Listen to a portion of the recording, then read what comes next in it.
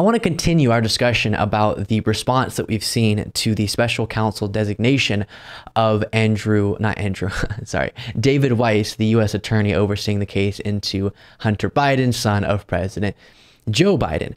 And the right-wing response to it has been stunningly, even though I cover the right wing a lot, I know there's a lot of dishonesty going on in the leaders of that movement, of that political ideology, but still, I'm stunned by the dishonesty. And after saying without proper evidence that David Weiss was having his investigation into Hunter Biden, again, possibly in regard to tax evasion and lying on a federal form when he was addicted to controlled substances, saying that he wasn't to get a firearm, and possibly other things that we don't know based on the depth of this investigation. We'll just have to see. But those are the things we do know. And saying that David Weiss needed special counsel status but couldn't get it, David Weiss said, no, if I needed it, I could get it. And now he asked for it and he got it. And now Republicans are saying the fact that he got special counsel status is proof that he's in on the cover up and he's going to assist in covering up and defending Hunter Biden. My brain is aching right now explaining this to you. Indeed, it's really aggravating. And now here's Lindsey Graham responding. United States senators and House members. So I think they're trying to shut down the congressional investigation. To my House colleagues, you've done a wonderful job. I've tried to be helpful. We're not going to let this go. Mr. Weiss, you're not off the hook here. This Friday afternoon gambit is not going to work. We're going to continue to ask questions about the biggest sweetheart deal in the history of America, the United States.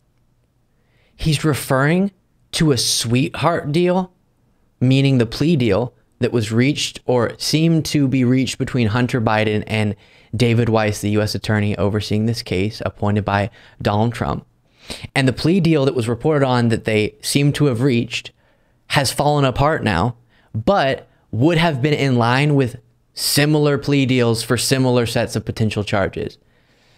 And now he's saying, after that plea deal fell apart, he's going to make sure they get to the bottom of the sweetheart deal that's not a sweetheart deal, that's not even a deal anymore, after the guy who's supposed to be in on this corruption has been given an extra batch of authority to oversee a case into the president's son.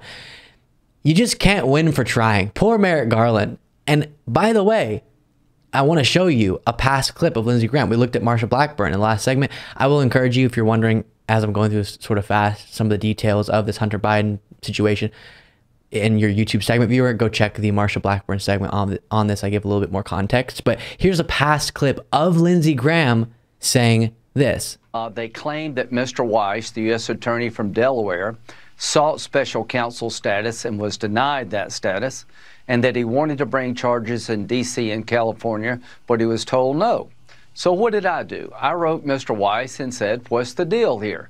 Did you ask for special counsel status? He told me in the letter he had a discussion about it, but he was sure he could get it if he needed it, and he never really answered the question.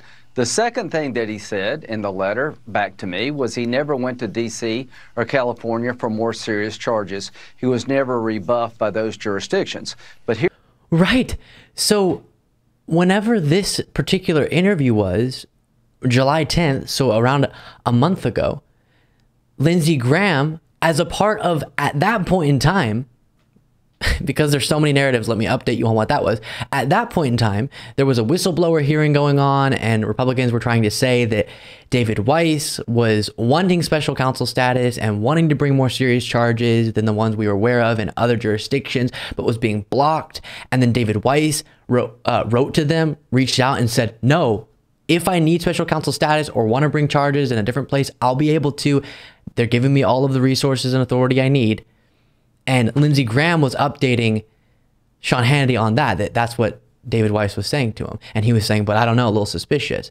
So he was complaining about now the thing that David Weiss is proving to be true, which is he now feels like, okay, the plea deal fell apart and apparently something behind the scenes, he kind of wants to look further into Hunter Biden or continue the investigation or whatever it is.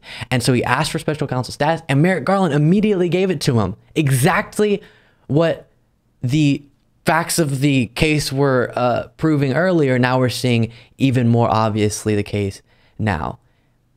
But in the most recent clip I showed you of Lindsey Graham, he is saying, you're not going to get away with this, David Weiss, Trump appointee that Biden kept in your position just to do everything possible to minimize the appearance of political bias. Why do we have to deal with dishonesty like this?